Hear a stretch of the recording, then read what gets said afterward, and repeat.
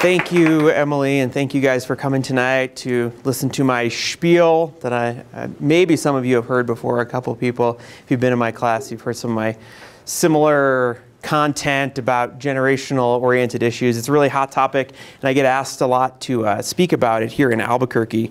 I think that people are picking up on the fact that it is a fairly hot topic, and people are interested in some of the differences that are they're sort of apparent there in the workplace. Most of these focusing on what we'll talk about in a moment are the millennials that everyone is so scared of. It's, oh my gosh, we got these youngsters coming into the workforce to take our jobs, and they're doing everything so differently, I can't possibly handle this. So thanks for coming tonight. I'm going to talk about generational workforce dynamics, and as I mentioned, this is one of my areas of emphasis that I do a lot of research in, and I try to move into some of my classes as well. I've done work with Nishimba for many years.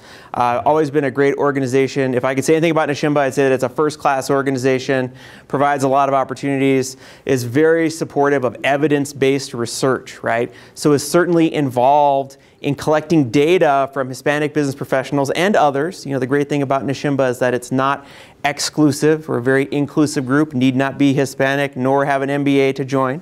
We're happy to have you, however you'd like to join.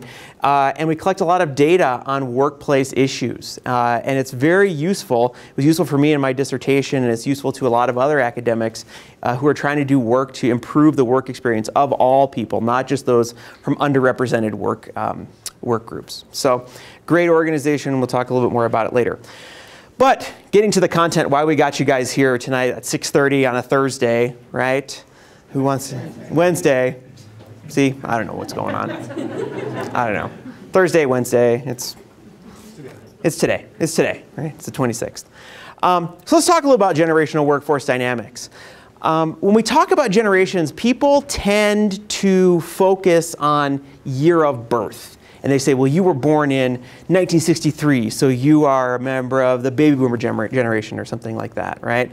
But the reality is that while those age ranges give us some guide as to where you might fall in terms of generational dynamics, it's more about the important events that happen there, what we call salient events that occur that sort of impact your worldview at those periods of time. So for example, you might have been born as a Gen Xer by age group, but the reality is that you operate more like a millennial, or perhaps you're a little bit old-fashioned and you operate more like a baby boomer. That's all very possible. And it has a lot more to do with your what we call formative years experience. And as all of you know, those first 18 to 20 years of life, you're kind of trying to figure out who you are, what you're doing, and all that kind of stuff. And those are the events that really impact how we create our own identities. So let's look at the generations in today's workforce. Okay? And for the first time in history, we have 4 generations in the workforce at the same time. Okay? This is the first time this has ever occurred. And there's a lot of reasons for it. We've got people living longer. We've got better healthcare services, although some of you might disagree. It is a little bit better than it was in the early 1900s, right? We have the financial crisis we had recently, forcing people to work longer. With the longer life expectancies, we see people returning to work, or perhaps they've worked their whole lives to get to a particular level in an organization and say, hey, I've been doing this work, now I'm here, I'm going to hang out and enjoy this job for a little while, right? So there's a lot of reasons and a lot of dynamics contributing to this. But the 4 generations in today's workforce you see right here. Okay, so first off is the silent generation, and these are the older people in our workforce today, generally born between 1925 and 1945. But these are the folks whose worldview was shaped by the salient events of the Great Depression, World War II, etc. Okay? And they have a credo, much like the other groups do, and theirs is, we must pay our dues and work hard. So this is a group that the American dream really rings true for, right? That if you work hard and try to work your way up in an organization, that it's going to pay off. That hard work is rewarded, okay? And it's not a true statement for many of the other generations, right? But definitely in this older generation, that was something that paid off. So next, the next oldest group that is starting to become of sort of traditional retirement age, but is sticking around a little bit, are the baby boomers. Now, hopefully, unlike some of my classes, I do not need to explain to you the phenomenon of the baby boom and how that happened. I had to go into very explicit detail with some of my students and explain to them that after World War II, when the troops came home, Men and women love each other very much. And then, you know, et cetera, et cetera. So. TV still wasn't that great. Exactly. You know, TV wasn't, it wasn't a big deal. So anyway, so hopefully you guys all understand how that kind of happened. Baby boom, spike in birth rates. We're good. Okay. About 1946 to 1964, lots of salient events here that have a much different impact than we saw with the Great Depression and World War II, right? The Kennedy assassinations, right? Robert and John, Martin Luther King assassination, moon landing, Vietnam War, etc., right? Very much involved in counterculture movements, you know, the whole 60s, 70s kind of culture that we think of. But their credo is, if you have it, flash it, right? Hey, I earned this. Hey, I make a six-figure salary. Yeah, I bought that Mercedes, and come check it out, right? Come check out the leather interior, too. It's really nice, right? So definitely very status-oriented, right? Interested in titles in organizations. Now, interested in getting pay and moving up, but also the status that's associated with a title, right? This really became en vogue when this group became a main thrust in the workplace, right? When we saw these folks move up, that's when we saw all these sort of executive vice president, senior executive vice president title really become sort of the hot trend, okay? And it stuck around, but this is where it kind of started. So next we have the group that I am a proud member of, the Gen Xers, sometimes referred to as the slacker generation, okay? Born between 1965 and 1980. Sometimes they use the boundaries of Kennedy to Star Wars. So if you were born after the assassination of JFK into when Star Wars was kind of a big deal, you know, we all played with Star Wars figures as kids, or at least I did. And our salient events were things like AIDS, oral contraceptives, the Cold War, a lot of this sort of red menace kind of thing of, you know, the Soviets are going to invade us one day and the world is probably going to end, and this really sort of doom or gloom kind of situation. You know, we're the latchkey kids, you know, dual income parents, all of this kind of stuff. So a lot of changes where we saw the surge in dual income families and that really be the norm. And our credo is, whatever. World's going to end, whatever, right? No big deal. Right? So next we come to the group that is entering the workforce currently, right, and have been for several years. And the folks that I see in class on a daily basis, although as I get older, they stay the same age, and that's one of the occupational hazards that I have. But we're seeing the younger generation, in fact, the IY or Gen Z folks are coming into the college classroom. But the millennials or Generation Y folks, which you may hear differentiated by some people, I lump them together for multiple reasons. We can have an argument about that later if you're really stirred up about it. I like to use the term millennial just because I feel Gen Y doesn't give them enough credit. Seems kind of lazy. What's after X? Oh, how about Y, right? I mean, just throw the next letter on there, right? So it seems to me that millennial is kind of a better term for them, and based on when they became sort of a large population force would be around the millennium. Born approximately between 1981 and 1993, we're not entirely sure where that cutoff is because we're just starting to see the dynamics of this next group that's coming up. And the salient events are things like MTV, the internet, 9/11. These are tremendous influences to how we view the world today and quite different than anything that's happened before. And our credo, or not our credo, but their credo is a very optimistic kind of viewpoint, which is, hey, let's make this world a better place. That we as individuals have the opportunity, can actually make change in the world, whether that be on a social basis, a political basis, or what have you, right? That, hey, there is positive change that can be made and we're going to do it. So, hey, great, optimistic. It's coming back, right? Well, we'll see. Okay. Yeah. So, so the thrust of today's talk, because most of the stuff we have issues with, or people tend to have issues with, is how are these changes going to impact my workplace? How are all these young people coming into the workplace going to impact me? And we'll see in a second that the statistics play out and say that, like it or not, you got to deal with the millennials, okay? So OMG, they're coming fast. Millennials in the workforce, how can this be? If you don't know what OMG means, we probably need to have the sort of remediation class we'll have after this, and I'll walk you through all of these sort of common parlance kind of things. So, does anyone understand this particular statement right here? Couple people shaking your heads? Yeah. Text, talk, right? Does anyone know why we are here today? Right? How about this? Anybody translate that for me? Everyone's kind of mumbling to themselves. Your text speech here. Well, there are actually translators on the internet. Just like you can translate from Spanish to English, you can translate from text speak to English and English back to text speak. But if you can read this, and this is what it says. It says, "Good morning.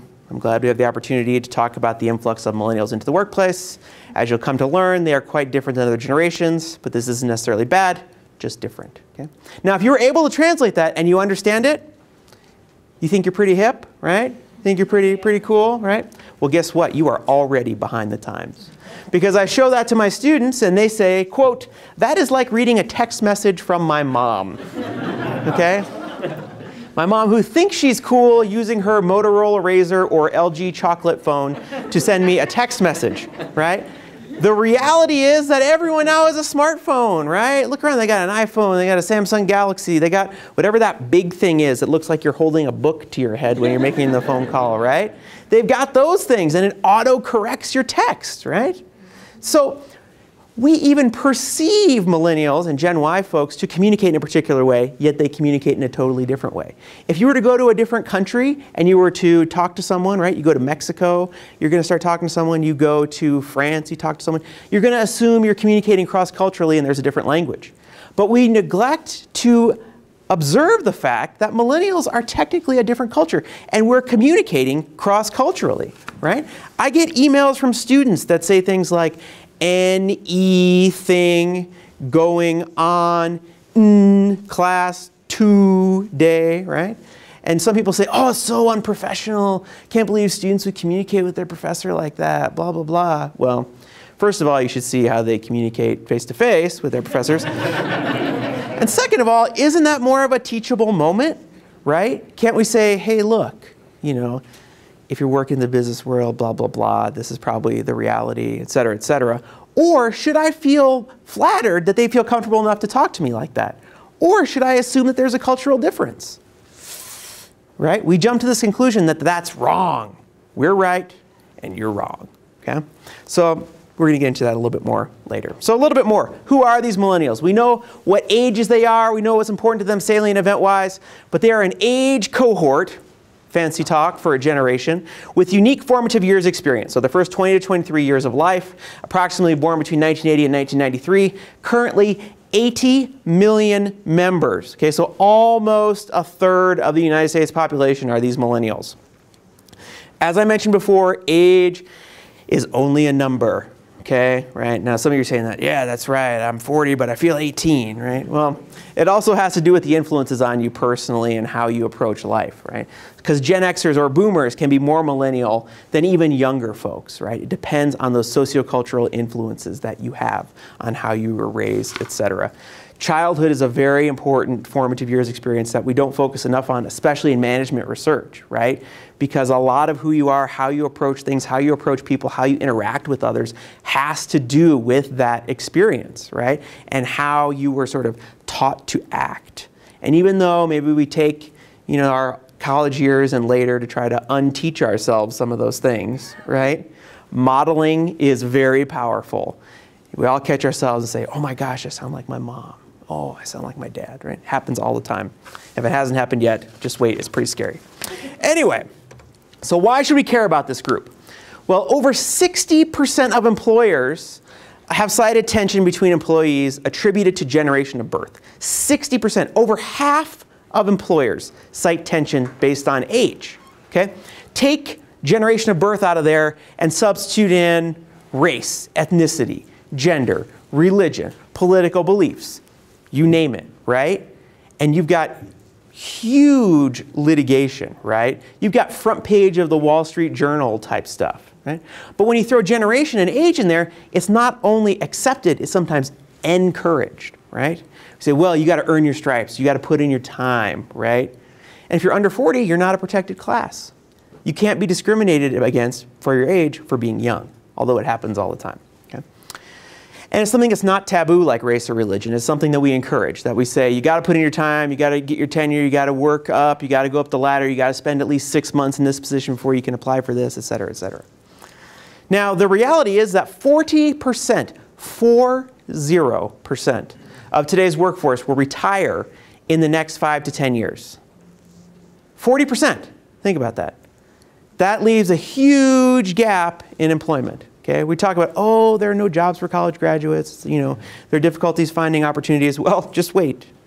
There's going to be plenty of opportunity. Now, why would there be plenty of opportunity? For multiple reasons, right?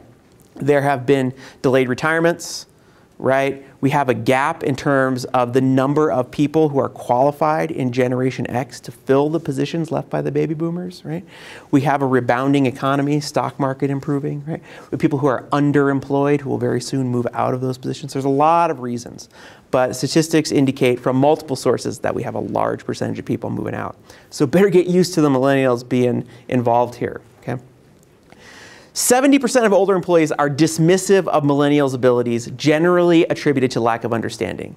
They figure, you're young, you're coming in here, there's no way you could possibly know what you're doing. Your way of doing things is wrong, my way of doing things is right. Okay? And this is a traditional value that we hold in organizations and corporations in particular, that the new guy wants to change things up, right? And we got to beat him down. The nail sticks up, we got to hammer it down, right? Right? Got to fix it up, right? But also, what's important to remember is that a slight age difference can also equal a large interpersonal difference. So we have to be careful when we're creating stereotypes about these groups, right? So we might assume, well, all millennials, everyone born 1980 to 1993, they all have these same characteristics. Well, not necessarily, right? And these cuspers, and there's a lot of research focusing on cuspers, people who are born on the cusp of generations, and how they exhibit characteristics of both generations are very unique. So me, for example, I am on Facebook. Friend me, most of you, if you want. Go ahead. Right?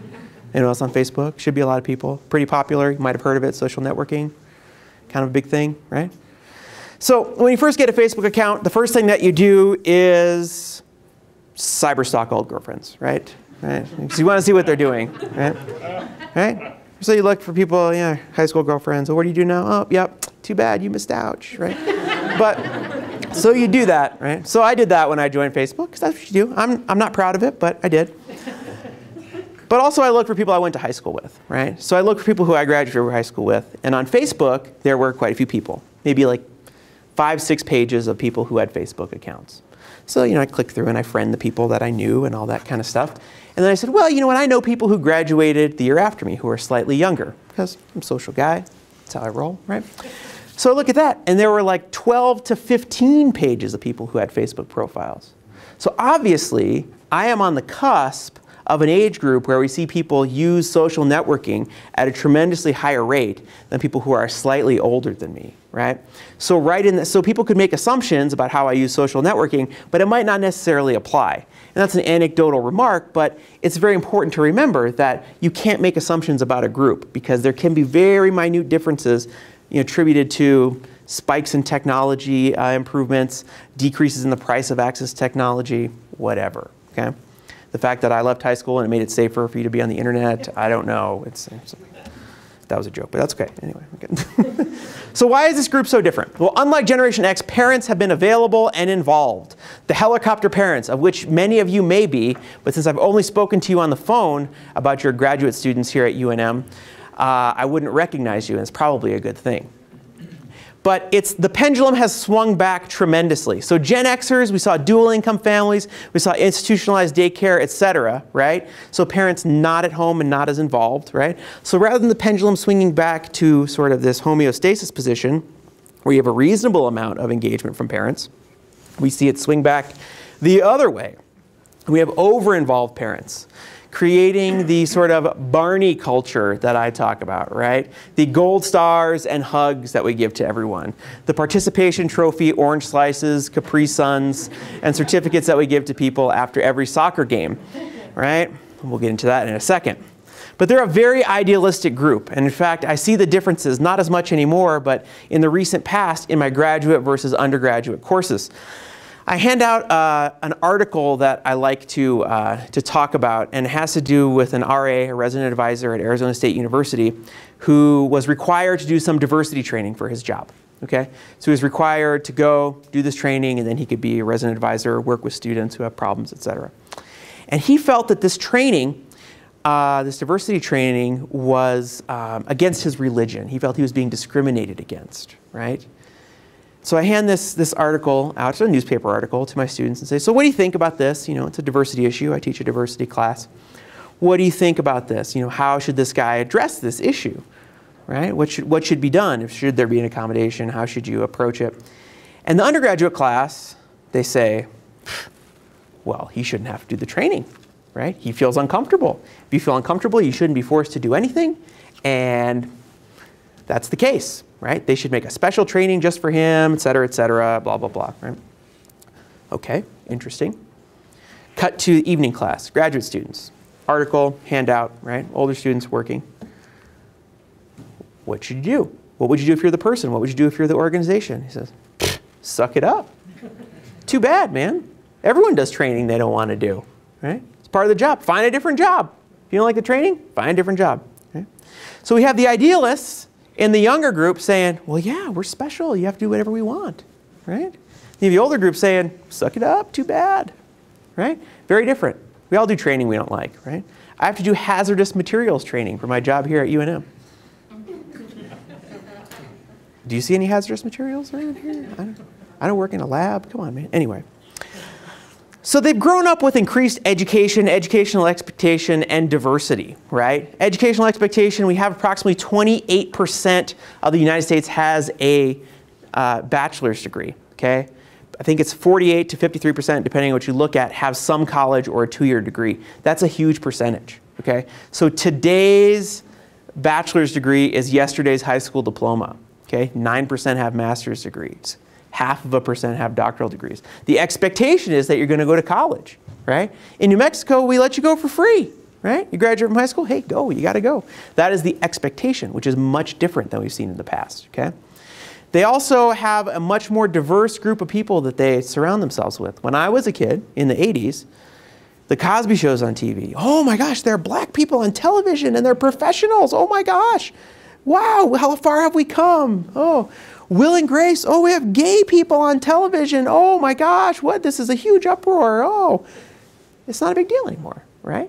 The popular cultural influences that we have are much more diverse, right? We see people who are biracial, multiracial, multicultural, multi-ethnic on television, right? Look at the people who are marketed to children. Right? They tend to be of multiple ethnicities or races. And this is very calculated. The idea is that this appeals to that demographic, that children don't see color quite as much, which is a great thing. Now, we're not all the way there, right? There are still issues, right? In other states more than others, right? But the expectation is that there's differences in people, and I'm okay with that. It's still an issue, but not nearly as big as an issue. Much more tolerant in terms of types of people because of this. And in fact, 48% have some form of body modification. By body modification, I mean a non-standard piercing, and a standard piercing would be for a woman to have her ears pierced one time, or a visible tattoo. Okay, 48%. Okay? So the biggest problem I see people talking about with millennials is, how can I put this person in front of my customers? Right? They got a tattoo, they got a nose ring, they're this, they're that, et cetera, et cetera. Well, guess what? Your customers are probably looking like that too, okay? 48% is a large percentage. Would you rather have someone who doesn't have a nose ring, or would you rather have someone who can do the job? That's the bottom line, okay? Technology is a huge thing, right? The internet, right? When I was in college, when I went to UNM here, I had to walk over to what's ITS now, used to be called CERT, right? To do text-based internet web surfing on the Netscape. You remember that? On a huge computer with this big monitor, right? Right?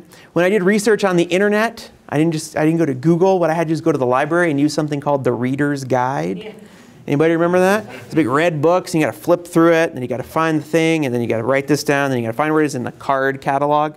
Some of you guys are looking at me like, what's this old man rambling about, right? Then you have to go pull it from the shelf, and then you would Xerox copy it, then you would actually read it, and you use a highlighter and stuff, right? Now what do you do? Google it. I don't know, Google it. Siri, what is blah, blah, blah, right? You don't even have to Google it anymore. And I received a paper a couple semesters ago, works cited, one thing, www.google.com. That was it. Yeah, I probably need to do a little more work on that one. Yeah, so, yeah. But things like YouTube, MySpace, if you're ghetto, you're still on MySpace, Facebook, reality television, etc. has created a perception of this group as, and this is a very scientific term, attention whores, right? Look at me. Look at my reaction video to watching this other video, right? Oh, here's a picture of what I'm about to eat and you're not, right? I'm so important. I got to tweet this out because Facebook updates are just too slow. I got to tweet these things, right? I'm so important. Look at me. I'm special, right? That's how this generation has come to be. Well, supporting this is a very popular statistic, which you may have heard before, that a study in 2006 showed that millennials have the highest ever recorded scores on the narcissistic personality inventory. Well, what a surprise, right? Now, the caveat here is that, as with all statistics, or like this sort of statistic, what I call is schmatistics, right? These are things that are kind of skewed sometimes, and you can use them in certain ways. The reality is that every youngest generation is always the most narcissistic, okay? Youth breeds narcissism, okay? Think about babies. Look at the baby, look at the baby. Oh, the baby is walking. Oh, he spit up. Oh, he's crawling. Oh, how cute, the baby, the baby, the baby. They need you to do things for them, so of course they're narcissistic. They're not able to have sort of empathic sort of feelings. As they get older, well, maybe after they reach those teenage years, then they move out of the narcissism a little bit. Now, the important thing to remember is these are the highest ever recorded scores, okay? But over the generations, we see narcissism scores going up. So something's going on here, okay? And these folks are narcissistic. I'm not going to deny that, but it's not as bad as you think. They have a lack of interest in traditional news media. They are not sitting down at 6:30 or 6 o'clock, I don't even know when it comes on, to watch Brian Williams, okay? They want to have multiple messages. They want to multitask. If they're going to watch a news program, they're going to watch a Daily Show. They're going to watch Colbert. They're going to watch something like that. They're going to go on the internet, right? They're not going to sit down and watch the evening news. They want to get multiple things done at once, entertained and news, right? Not single site viewing, okay? Positive here, don't feel cheated by society like Gen X, baby boomers, etc. Haven't lived through, well, up until recently, big governmental scandals like Watergate. Think about the impact that that had on the trust in the large organization of the US government, right? But feel that there is an opportunity to make a change, right? Fueled a lot by the election of President Obama, which was really a grassroots effort led mostly by young people. Okay? So whether or not you agree with him politically, that sends a message to these individuals that you really can make an impact. You can make a change. There can be large sweeping differences from a small group of people that build to a larger group.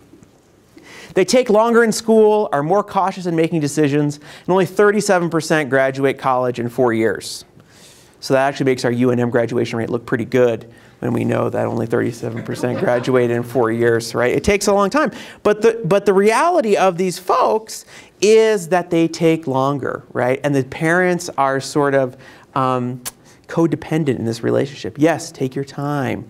Take some classes, figure out what you want to do, right? They didn't necessarily have that luxury, so they want their children to do it.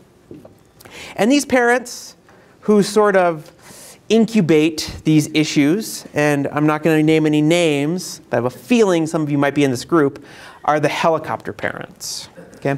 And what are the helicopter parents? They are people who hover and then swoop in and usually mess things up and then swoop out, okay? They heavily control the educational experience.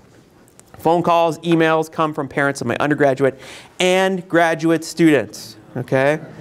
It happens, okay? Everyone's like, no, I would never do that. Yeah, talk to me in a couple years, we'll see, right? This is a problem, right? We have something called FERPA, Federal Education Right to Privacy Act. I'm not allowed to discuss information about people in my classes, right? These people are adults. They're over the age of 18, okay? But they call me. Oh, you know, Joe didn't do very well in the last exam. He just doesn't really understand, you know. Maybe you could help him out, give him some extra credit or do some extra tutoring with him, right? Not uncommon, okay? In fact, it goes further than this. This anecdote I have here is from one of my former students who said he had one of his employees' mommy called to complain about his performance evaluation. And he was a professional engineer. This guy worked in HR. So not only does he have a degree in engineering, but he has a professional engineer certification, which takes more, right? But his mommy called, didn't like his performance eval. And get this, it wasn't a negative performance eval. It wasn't perfect, right? Yeesh, right? So this all comes from what I like to call the gold collar syndrome. Not blue collar, not white collar, gold collar.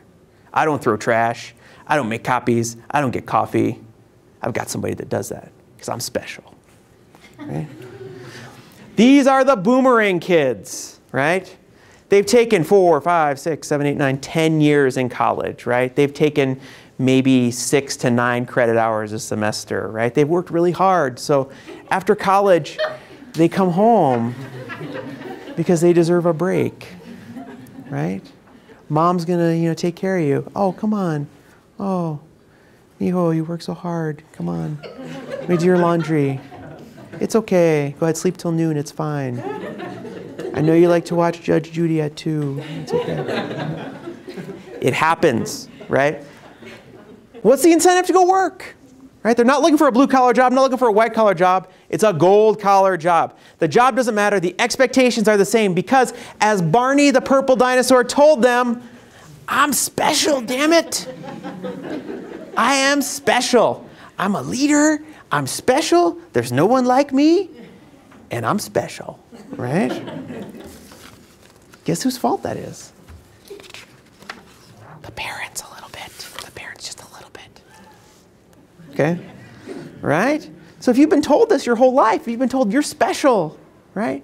And not that people aren't special, and if I'm tearing down anyone's dreams, I apologize. But think of the expectations we're setting up for these people when they go into the workforce. I'm special. Hey, man, you don't realize how special I am, right? My undergraduate HR majors.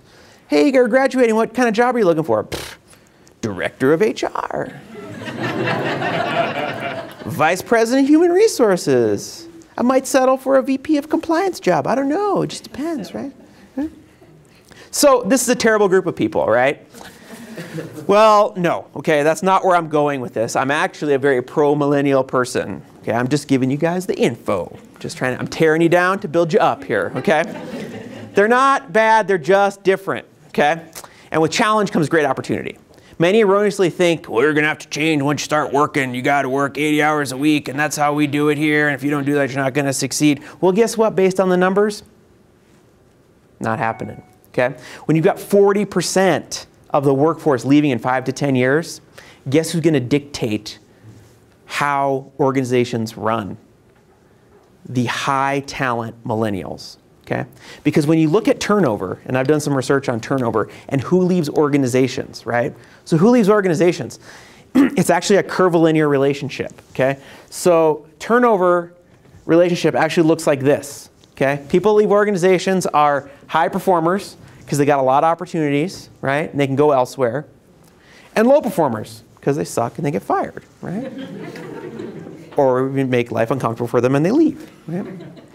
So unless there is something linking you to the organization, and this is called the unfolding model of turnover, something keeping you in the organization linked to either the community, the organization, or other people, right? Oh, my spouse has this job, my kid's in school, I really like the people that I work with, etc. Unless you have those, what we consider extraordinary circumstances, most places, theoretically, have a relatively mediocre workforce.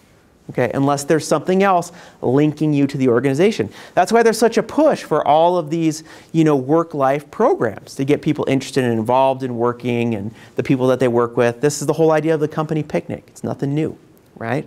Getting people to like each other so that you want to stay working there, okay? So unless an organization is millennial ready, it's going to be even more difficult to attract and retain top talent. So this is an issue now, but when you have a smaller pool of people and a large pool of jobs, those top performers, doesn't matter how many piercings and visible tattoos they have, right? It's a war for talent, okay? So let's think for a second why this group is so different and why they've been led to think in this particular way, right? Parental influence and participation, right? Things like MTV, which even when it shows music videos now, doesn't show the whole music video, or it shows it with all this crap going across the bottom and the thing on the side and the thing scrolling, it's like overloaded impact, right? Multitasking is the norm. right? Everything is multitasking, okay? The internet is huge. You've got it in the palm of your hand all the time, right? Any question you want answered is a couple keystrokes or a question to Siri away, right? The fact that I'm special, why don't you understand that? My mom understands it, but you don't for some reason. How can I communicate this to you, right?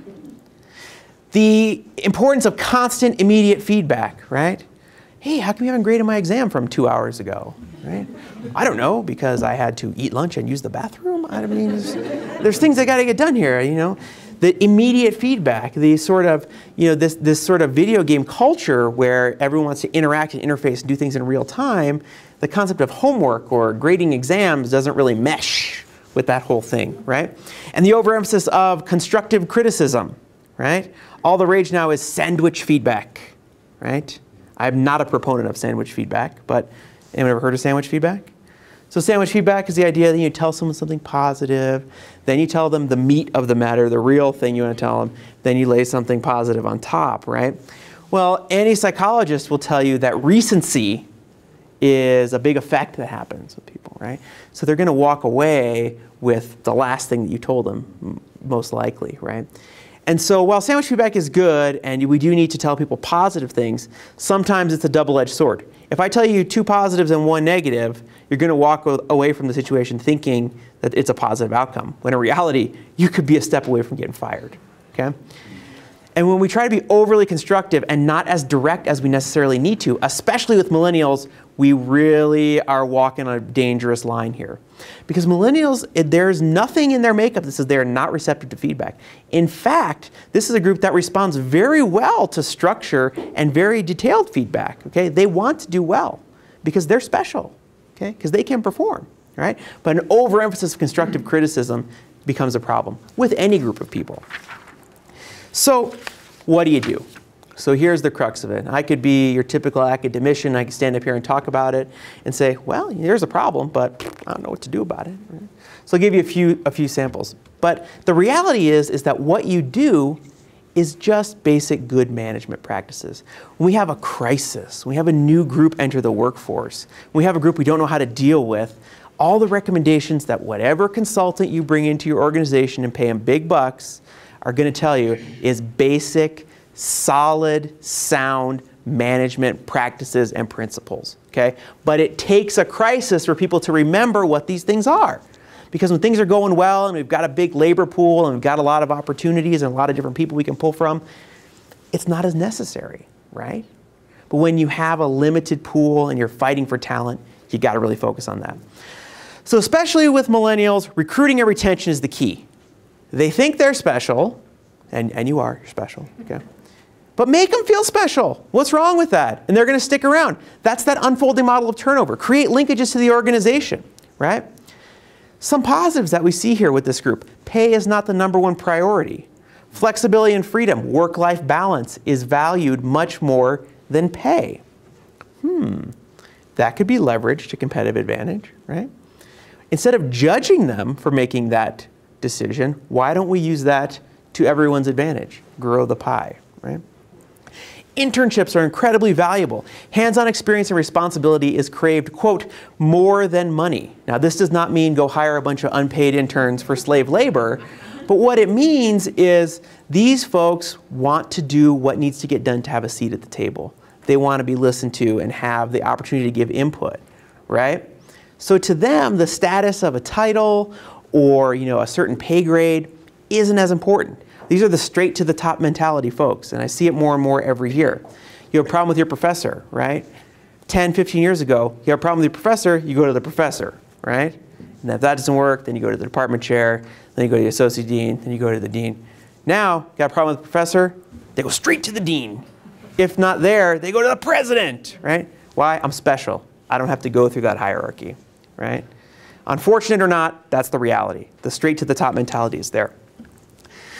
How about altering job expectations to boost appeal? Rather than saying you need A, B, and C for this job, leave that. You need these criteria here. But here's what's going to happen if you work for me for 2 years. You're going to come out with X, Y, and Z credentials, okay? You're going to have the opportunity for this other job, okay? Because you've done this work for me.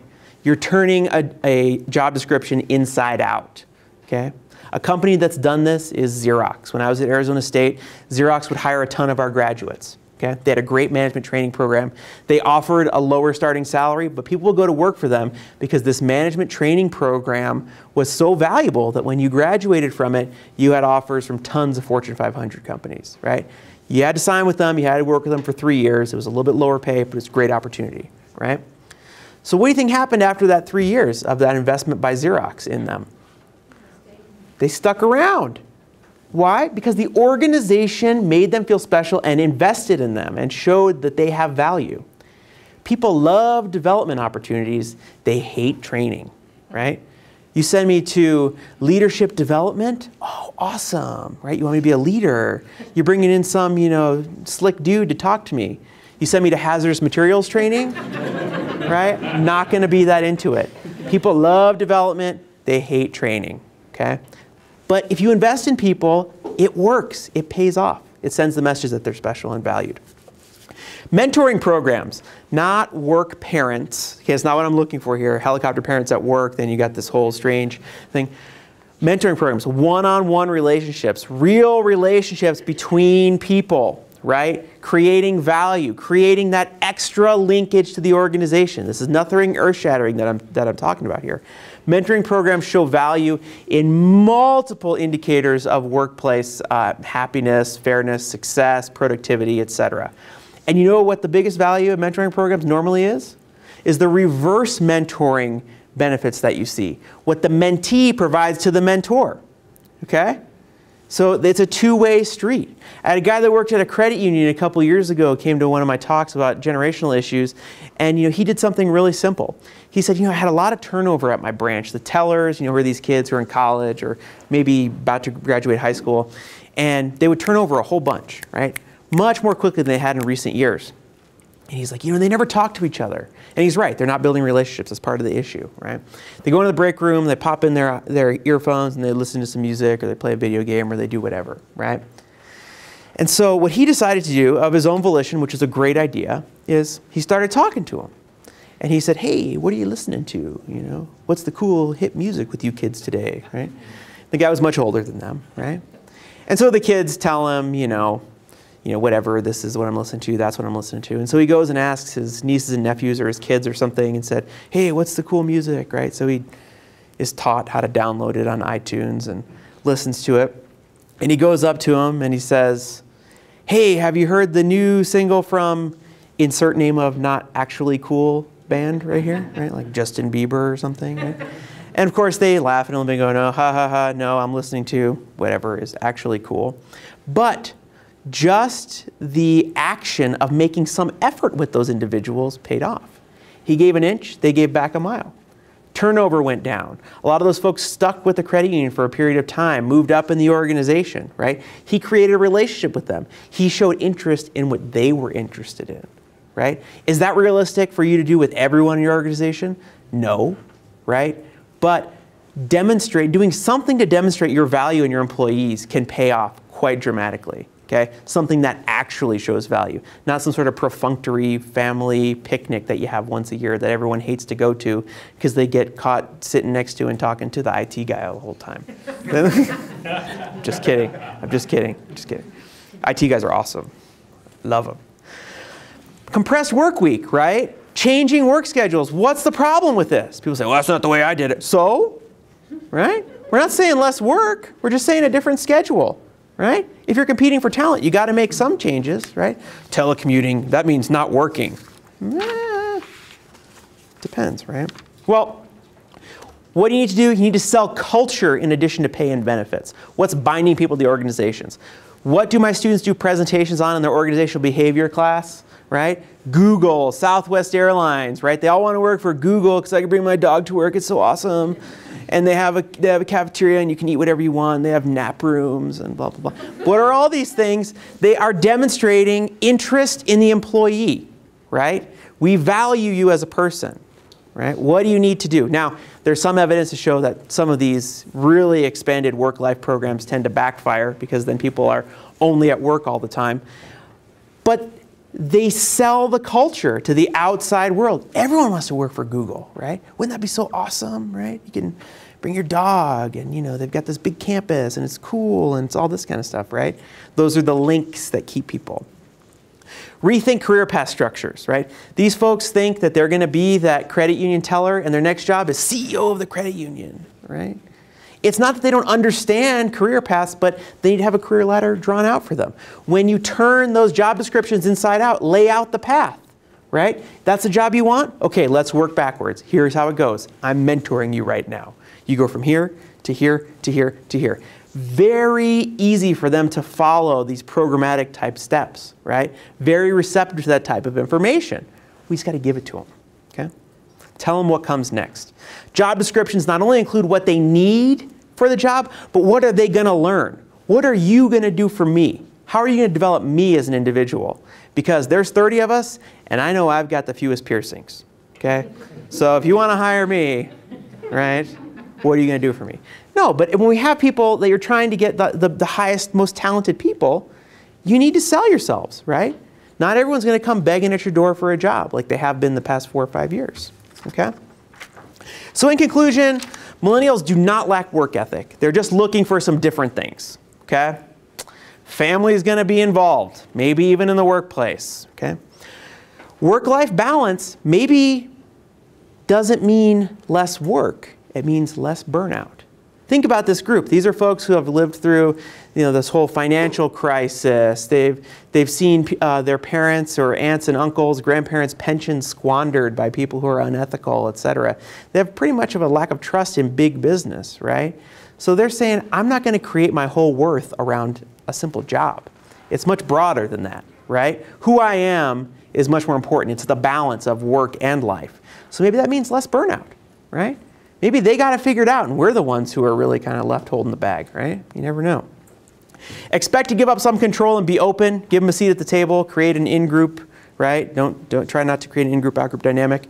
Create value for the employee. Development programs instead of training. And finally, you got to get ready, because if you don't change, they're going to find someone who will.